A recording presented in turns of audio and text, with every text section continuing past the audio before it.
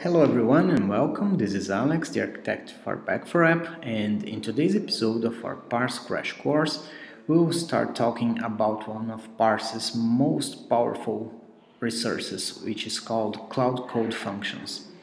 A Cloud Code function is essentially Node.js or JavaScript code that runs on Back4App servers instead of the devices.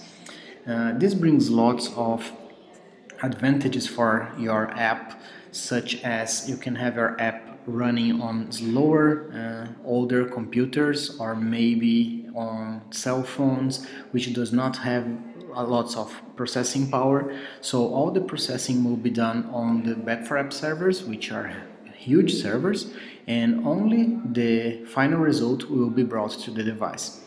This can save up on battery because the device won't have to process it, the data itself, and also can save a lot on data plans, because imagine this situation: you have a result which is generated after processing 10,000 lines.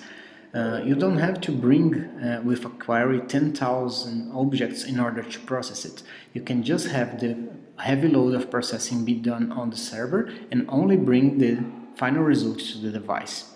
So here I am on my application, here on Cloud Code Functions, but I have here my code from last lesson.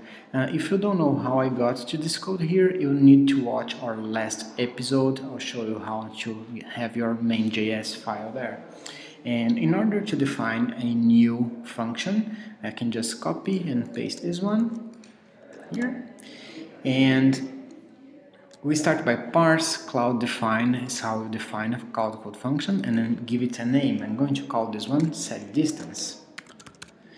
And this will be a async function which will bring a request in order to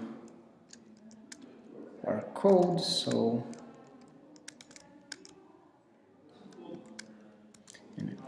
this, and inside here I can start coding anything that I need. So in order to set the distance, I'm going to set the distance for my person class, and I have my distance from company property. I'm going to set it all to the same value for all the users.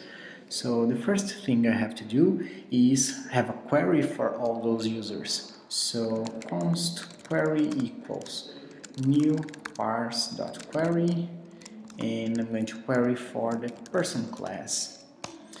And then we'll have a result array, so const result equals await, because this is a asynchronous call to query.find. Now I'll have all the persons inside the result array, so I have to loop through that array. So for let I equal 0, I is smaller than result.length, I plus plus, and here I can start setting my value. So I'm going to set the value for result index I dot set, and my property will be distance from company,